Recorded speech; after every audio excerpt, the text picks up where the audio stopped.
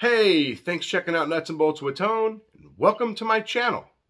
Today I have a 3.5 liter Honda, well it's a Saturn, but it's a Honda Acura motor, and I'm going to be doing a timing belt.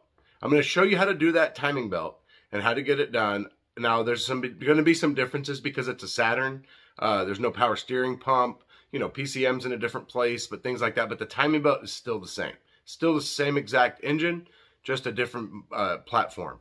But before I do that, hit the like button, hit the subscribe button, and hit the bell so you get notified of all my future content, which you definitely don't want to miss. All right, let's check it out.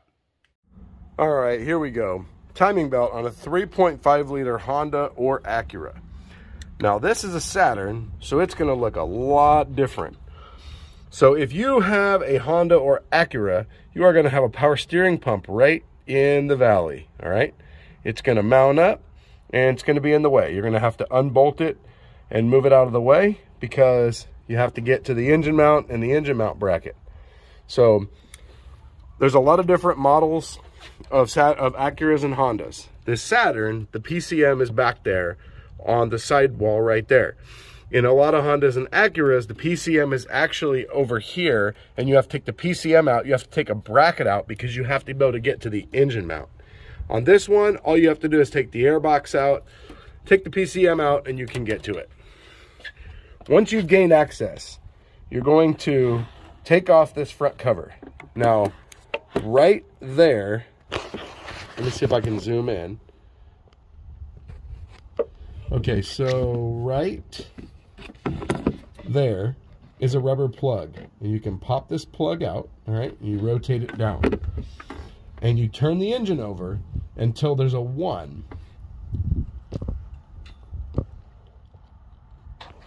You turn the engine over until there's a 1 on the cam sprocket, and it will line up in the window. And then you can't see it from here, but then there's a mark down on the balancer that will line up. Once you see the 1 on this window, it's not mandatory that you set it top dead center before you take it apart. Once you take it apart, you can do it and you use the marks inside the engine, but this gets you close. Once you do that, you're going to take off this front cover here. You're going to take off that rear cover there. Now there's a wiring harness that goes up in the cover.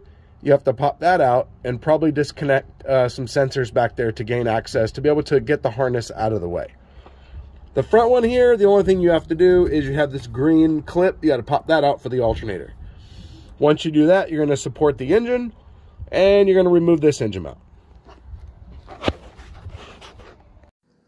right, so for this back cover, this harness right here, it sits in a slot in the rear timing cover, and it's kind of tight to get it out. You're probably going to have to disconnect some connectors in the back that go down. There's about 3 different sensors back there. Once you disconnect those, you're able to get this out and get it disconnected. All right, so for the connectors right here, that button right there, on the harness side of the connector, you push that button in, and then you're able to slide the connector up or down or sideways. They go all different ways, so you got to make sure that you're looking at it and pulling it the correct way. Once you do that, you release it from its brackets, and then you're able to get the harness moved and get the cover off. All right, so you're going to remove this cover, but when you put it back on, it's got little channels in the cover, and you've got to make sure that you get them in the right spots so the cover pops back on correctly, so that way you don't break it. All right, now the rear one is way more tricky. You want to look at the rear one, how the channels are. The rear one, the harness can get in the way, and you can easily not put this cover back on correctly. So you really got to make sure that you get it in, and it will set right in. You should not have to force it. And then there's what the front one looks like. All right, so if you work on a lot of Hondas, Toyotas, things like that, you want to get weighted sockets. They look like this. Unfortunately, when I bought mine were snap-on, and they were 3/4 drive, so I have to use an adapter, so I lose torque in that, and sometimes it won't take them off. But some of the other brands that I've borrowed from people that were 1/2-inch drive took them off no problem. Aries or Astro just came out with like a whole set of like 5, but they're out of stock right now. I have the 19 and 22 from Snap-on. I'll probably be getting the whole set. All right, so now this is a Saturn, so I have a lot more room. Hondas and Acuras have less, but what I recommend getting is, it's an air tool, It's a little tiny air ratchet. It fits in the palm of your hand.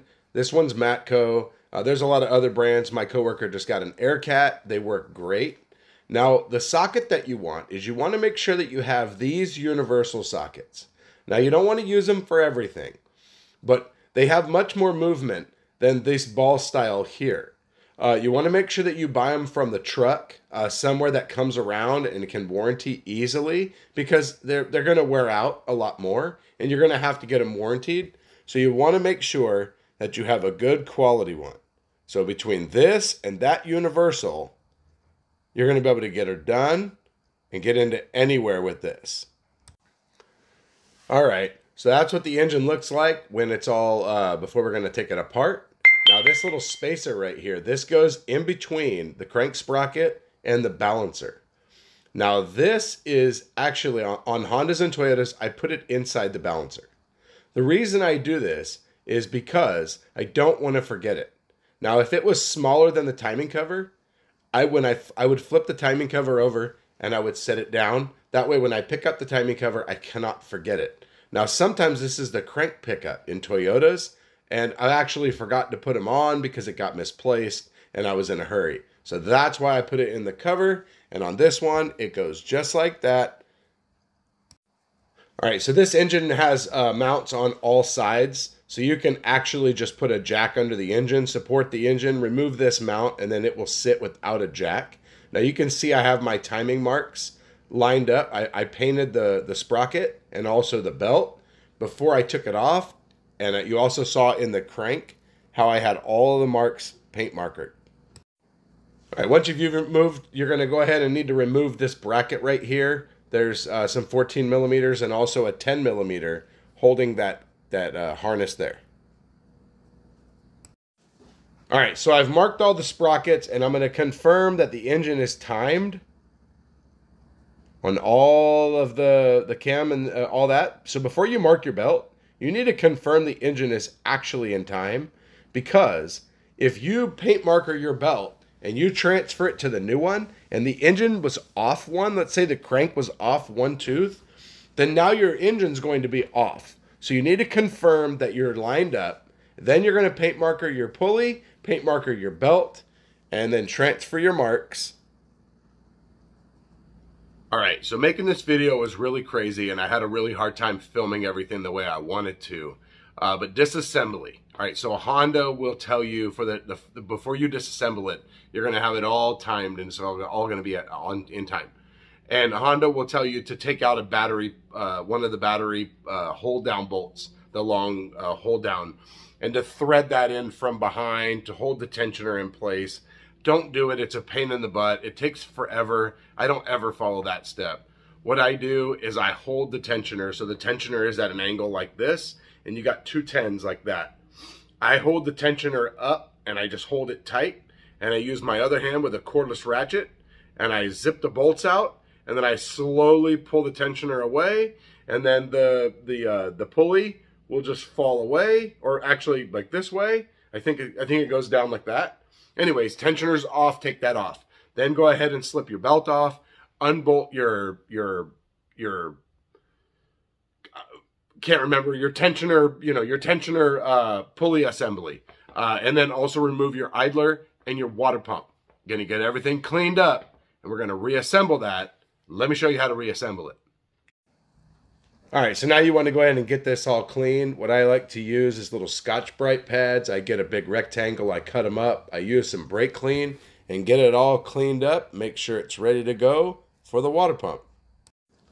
All right, so most of our timing belts are Continental. It's affordable and it works. Inside the kit, it comes with everything you need, all the pulleys, all the sprockets, timing belts, and tensioners. So we got the water pump out and we got the seal. Now the seal never works the way that they plan. They plan for these little pointers inside the channel to hold the seal in place. The way the seal is stored, it's usually distorted. It never works. So I use Seal Glide and I put it in all the channels, and then that helps hold the seal in place. So that way it doesn't move when I put the water pump in.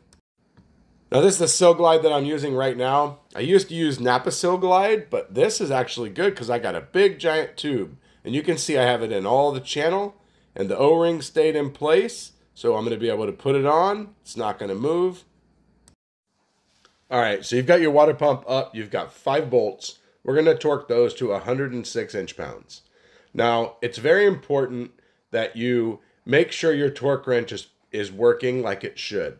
On the tool trucks, they have a calibration checker, and you can use it to check your torque wrenches, and it checks it on all the ranges. For years, I had a Napa one, and that was my inch-pound torque wrench, and I just felt it wasn't torquing properly on the lower torque scale. I would torque plastic intakes, and it just didn't feel right. And I checked it, and it was way off. So now I have a Snap-on inch-pound torque wrench. So make sure your torque wrench is of good quality. All right, so the idler pulley that goes under the water pump, that one, you need to put some Loctite on the threads. It goes right there.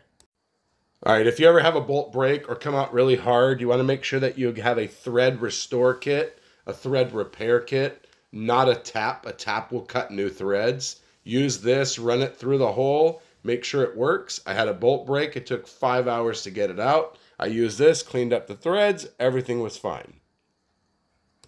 All right, so the idler under the water pump, you want to make sure you put some Loctite on the threads, and you're going to go to 33 foot-pounds.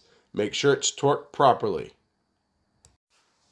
All right, for your pulley, for your tensioner, you're going to take your old one, and you're going to take the bolt out of the top. You're going to slide the sleeve out of the back. Make sure you clean it up, wipe it up real good. You could even put a little bit of lube on there. Slide it into your new one, put the bolt on, and bolt it up. All right, before you bolt the pulley on, you want to bolt your tensioner up. This is your new tensioner. If you did not do a whole kit and you're just doing a belt, your tensioner will have to be depressed in a vise, and you will have to find a pin to slide in. We're going to go ahead and bolt this tensioner up to the engine before we put the idler on. All right, so we've got the tensioner bolted up. I don't torque this one. All I do is bolt it. I just tighten it down snug. And then we're going to go ahead and put our tensioner pulley in. We're going to slip that on that of the water pump, and we're going to tighten this one down.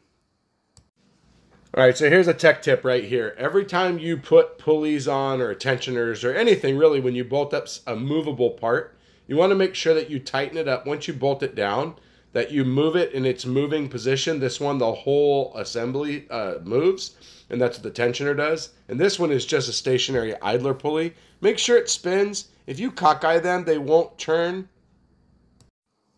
All right, I've made a previous video about this before. Every single timing belt I take a Sharpie. This one is an oil-based Sharpie brand, and I have like multiple different colors. I use this to mark the belt, and also because it's oil-based, if you use a little bit of oil, it'll still mark. So now you can see that I've marked my old belt, and I'm going to lay my new one across on top of the old one and mark it. And then once I've got all the way around, I'm going to roll around one more time and confirm that every mark lines up. That way I don't have any issues. Before you put your belt on, make sure you spray all your coolant from your water pump off. Spray some brake clean, make sure there's no coolant. Hang your belt down from above and get it lined up with the crank. All right, so you're going to go ahead and put it on the inside of both of the pulleys, the tensioner pulley and the idler pulley. You're going to bring it around the backside cam. Because it has a lip on it, you're going to line it up. Make sure it's lined up with your mark. Bring it around the water pump. The water pump also has a lip. Then at this point, you're going to have to slip it off of the idler. Get it lined up on the cam sprocket. Once it's lined up on the cam sprocket, you're going to pull it, and it'll slip onto the idler pulley. All right, at this point, we're going to confirm that our belt lines up with all of our sprockets where we put it. So on a Honda, you have a lot less room. You have to use a mirror to see this one. That's why I marked the sprocket also, because the sprocket will line up with the belt, makes it easier to see.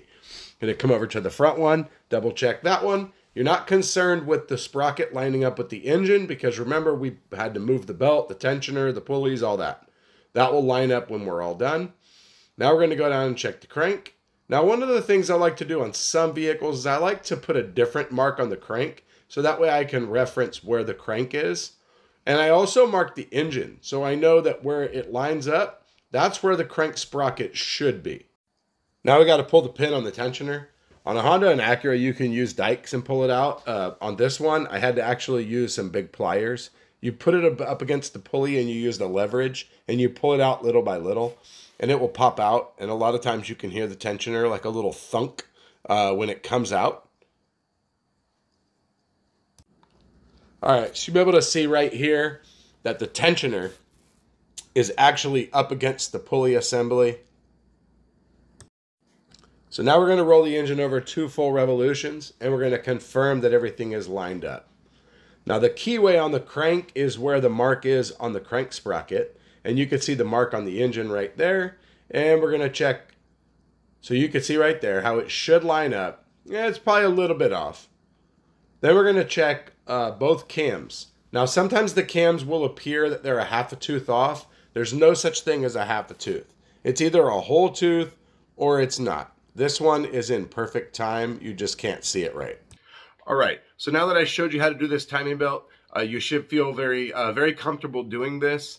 Also, one other thing is if you're gonna be adjusting valves on a 3.5 liter Honda Acura, which should be done at 100,000, that front little window on the front timing cover, you pull that back, and whatever number is on the cam, that's the number that you adjust. So if you have it on number 1, you adjust number 1 valves. If you have it on, like I said, 2, 3, it goes in the firing order. I can't remember what it is, but like it's like 1, 3, 5, 2, 4, whatever, you know what I mean? But the order goes in the way that you adjust the valves. So keep that in mind when you're adjusting valves on these Hondas and Acuras. Other than that, I mean, it should be pretty straightforward. It's not super difficult as long as you don't have a bolt break. I actually had a bolt break on the tensioner. The bottom bolt on the tensioner, which goes into the block, broke off, and I had about this much sticking out. And it took like 5 hours of trying to weld nuts on there, and 3 different people helping me, and it was quite the ordeal, but we got it out, and that is the key. So luckily it was the Saturn. I had a lot more room. I had like this much room between the fender, the whatever, and the engine, versus a Honda and Acura where you have a lot less room. So lucky for that, it made things work better. So thanks for watching the video. Hit the like button, hit the subscribe button, and hit the bell so you're notified of all my future content, which you definitely don't want to miss. Also check out my playlist. I have a diesel playlist, things like that. You can kind of scroll through some videos that might spark your interest. Thanks for watching. Check me out on Instagram at Nuts and Bolts with Tone for my daily life as a mechanic. Show you tools, show you cars, show you all kinds of cool stuff. Also, check out my merchandise store where you can get a t-shirt, coffee cup, and support the channel. Thanks for watching. See you next time.